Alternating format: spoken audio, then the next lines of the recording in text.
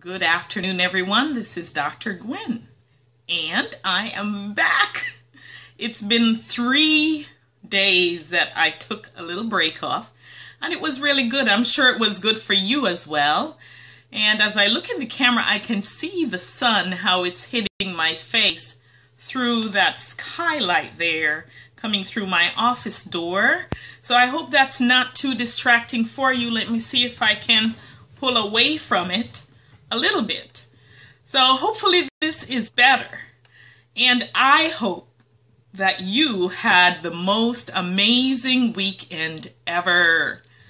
I did a little bit of relaxing, and I was gone to a funeral last week Saturday and decided that I was going to take a whole week and just rest and reflect and do some work while I was there, meet with a few people, still conducting business as usual. But that is the beauty of this entrepreneurial lifestyle. With a laptop and a cell phone and internet connection, you can continue your gig. And as you know, the internet connection was a little choppy there.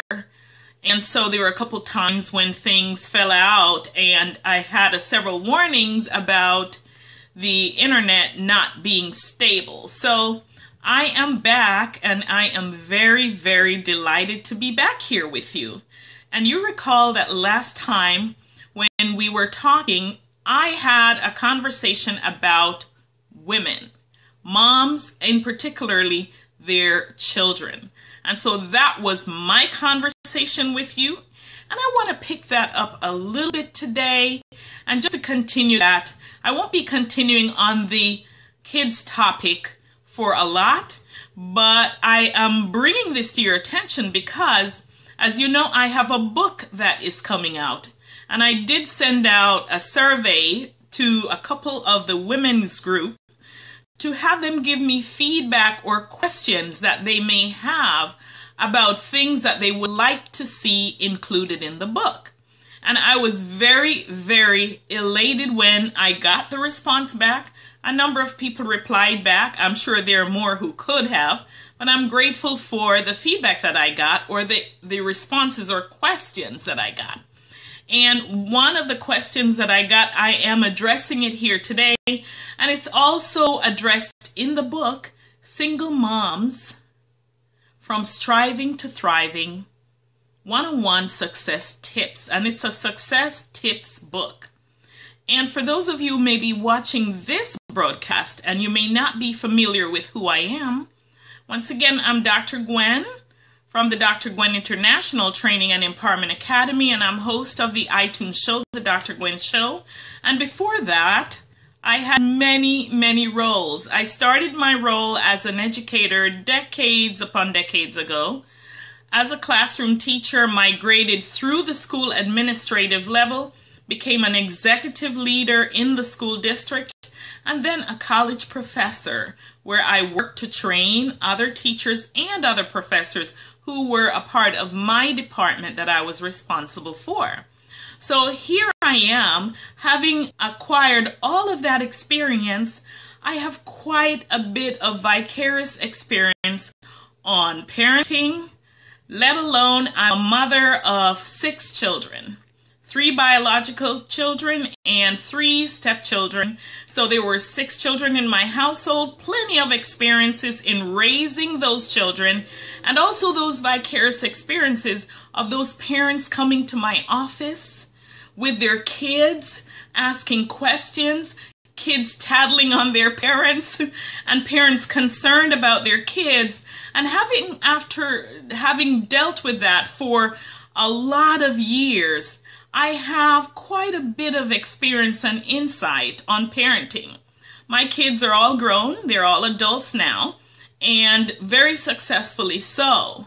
The 2 youngest ones are seniors in college right now as we speak, and then they will be also joining the ranks of the other 4 ahead of them.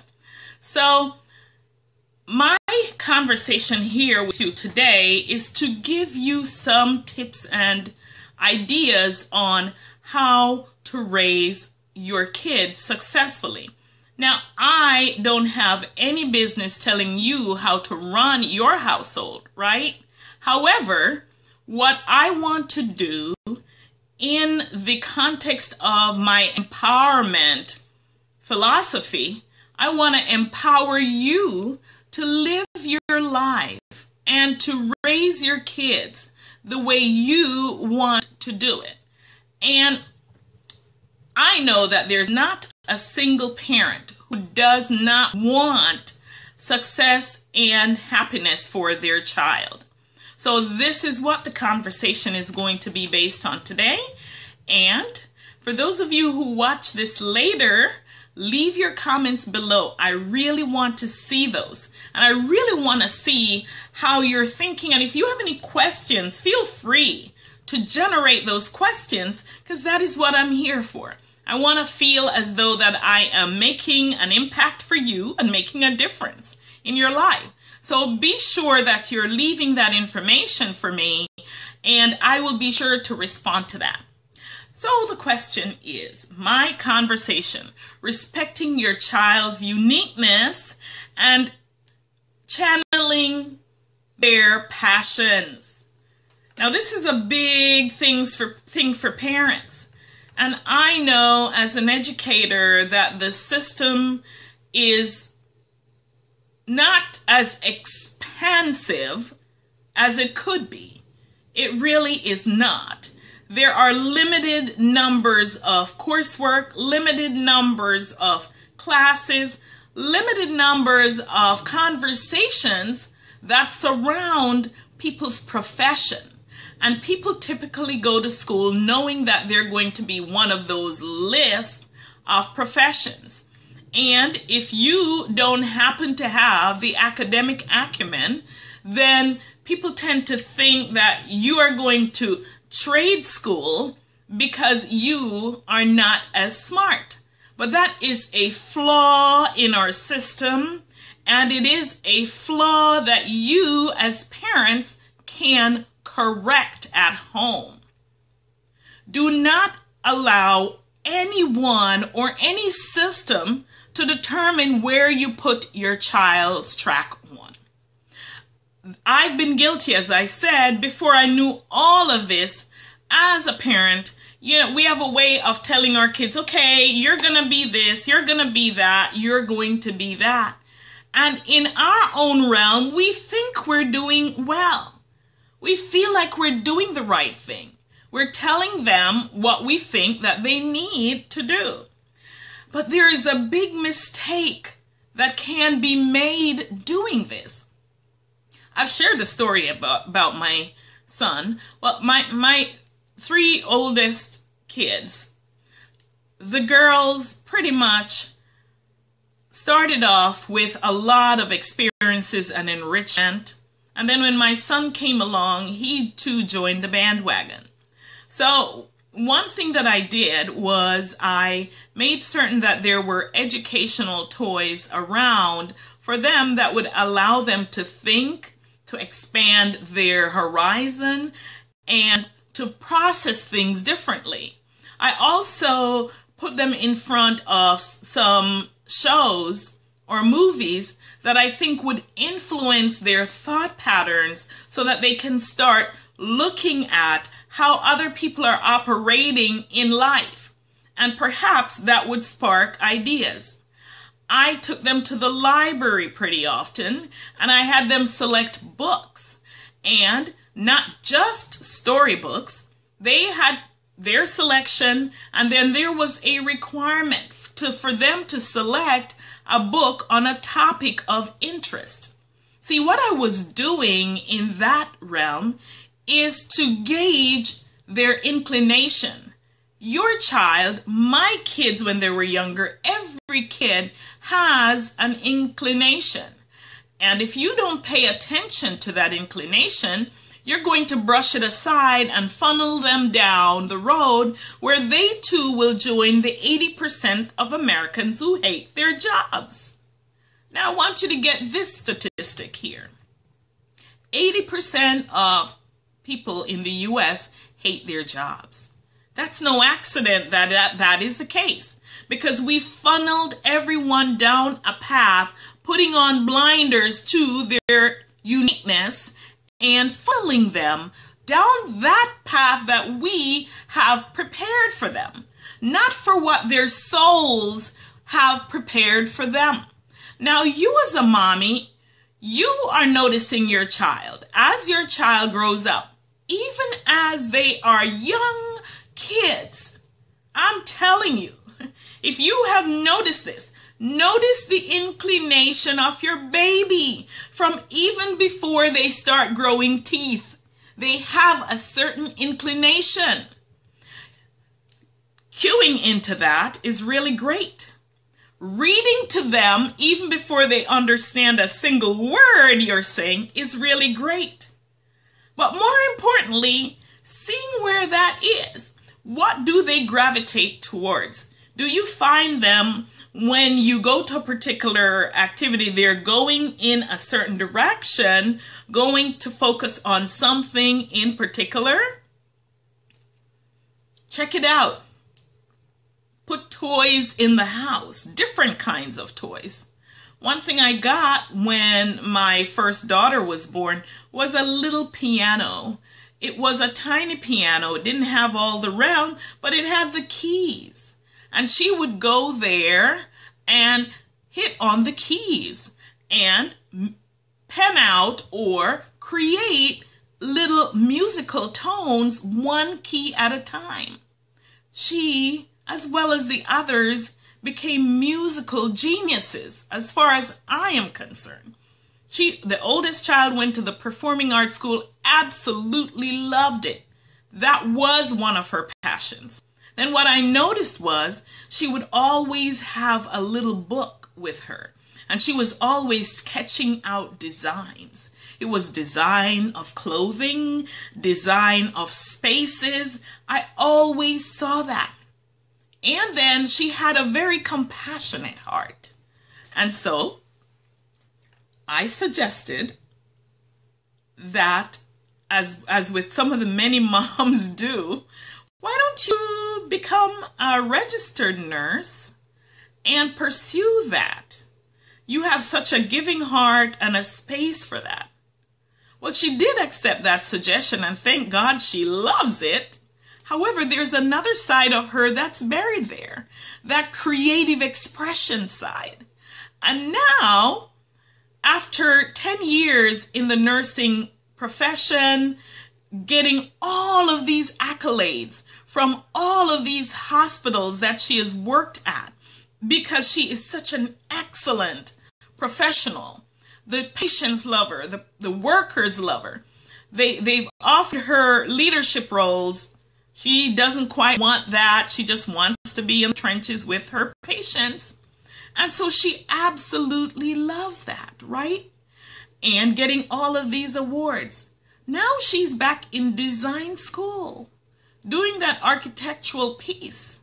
And because she has that background with the profession of the medical profession, where she has also created stuff for this major hospital in the country that she works at, creating creative stuff for them, getting awards for that as well. Now she's also considering combining the two. Isn't that a wonderful thing? And you should hear her pumped and excited about it. And here is why. She loves what she does, and she's even more excited about what she's doing. And get this, she worked full-time as a registered nurse while going full-time to design school. And people told her, you wouldn't be able to do this. It's impossible.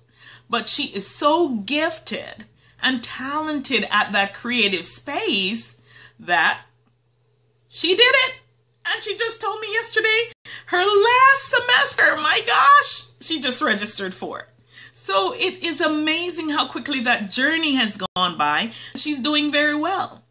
So now with baby number 2, she was very businesslike. She had that attitude about her to get things done and get it done right, get it done on time. All of them were musically inclined. And I knew she was a businesswoman. I knew, but I also did go in and I said, okay, why don't you do nursing? And, I mean, they all had their choices to do it because she is very strong-willed. I cannot influence any of my kids against what they want to do just by mere suggestion. So obviously she respected my opinion and she went off to do the nursing. So the business-like approach, she is in neonatal nursing. So she deals with the tiny little babies, and guess what? She started a business on her own, doing very well. I saw that inclination of being a businesswoman when she was younger. And then come the third of the oldest of the three. He had a mechanical inclination. He was really great at his hands. I could see that. When he was younger, I bought a Bissell machine, and I didn't know how to open up the thing, and he was 18 months old. He came running up to the thing, and I thought he was going to mess with it. And he just flipped the thing on both ends, and the thing popped open, and my jaw dropped. It's like, whoa, how did you figure that out? I'm standing here for the last minute going around and around this thing, and I couldn't figure this out. How did you? Where'd you get that? And he's had that gift of just knowing how to put things together. He used to break a lot of my stuff in the house trying to get behind the whole scene of how it works. And so I suggested, why don't you do mechanical engineering? Because I saw the engineering flair. But he did not like to sit down with paperwork. So he said, I really don't want to do that, Mom. You know, I want to be an auto mechanic. I want to design cars, to boost them, to make them powerful, and to create something different out of them. And that's exactly what he's doing right now in his own realm. And so they all gravitated towards their passions, and now they're loving it. So now, what about you and your kids? I told you all of that so you could see my story and get ideas for your children. They too have inclination. You're going to have to be flexible. You're going to have to be open. You're going to have to provide them with experiences and watch their mannerisms as you provide them those experiences. Take them to the library. Have them pick out books, and then you select books to put in front of them to see how they respond to them. And these are books on, I used to have them pick books on stones or rocks, just educational books about different topics, about animals, just to see how they would respond to it. And to notice how they gravitate towards that. Put movies in front of them that will educate them and see how hooked and how big their eyes get when they see certain topics. Intuitively, those kids come into this world with a natural bent for what they want to do. And you as a parent don't need to divert them, because if you do, they won't be happy, and they will, like my other two, find a way to gravitate to what their natural inkling were. But that's, you know, you can avoid all the expensive student loans and all the years of whatever the experiences are, and just have them get straight to it. If you follow Steve Jobs, he says, your passion, you should love the work that you do. And if you don't love it and you haven't found it, don't stop until you find it. Because when you do, it's like a love relationship. It keeps getting better and better as the years roll on. I can attest to that. Yes, I can. It's wonderful loving what you do every day. The sun shines brighter, the flowers are more brilliant. Life is just beautiful. I love my life. And you can too. And you can teach your children to do the same. Now there's one other resource that I have for you before I leave. And I would like you to start looking at businesses or organizations that provide enrichment activities for the children. Of course, talk with your child's teachers to see if they're school age, to see what their favorite subjects are. What are they gravitating towards? If their favorite subject is science, it doesn't mean that they're going to be a scientist. They could do something on their own that involves science. That is why you have to provide them a lot of rich experiences, hands-on stuff. You don't have to go out and buy expensive toys. You can actually go to the consignment store or a thrift store and find educational toys that your kids can actually enjoy. So do that for the benefit of your kids. But do a search for enrichment programs on Google and visit your local YMCA and see what activities they have there that your kids can enjoy and participate in so that they can fulfill whatever their calling is. We all have a calling. We all came here for a reason. We all have a destiny. What is yours? Have you found yours? If you haven't, I have a free resource that will help you to get there. But right now, for your kids, give them that upper leg and that advantage of starting off the right way. And so, my friends, this brings us to the end of my live cast. And I thank you for joining me. I know some of you will join me later, and I appreciate that. And when you do, please leave your comments, your likes, the love bubbles, questions, whatever it is, leave it here.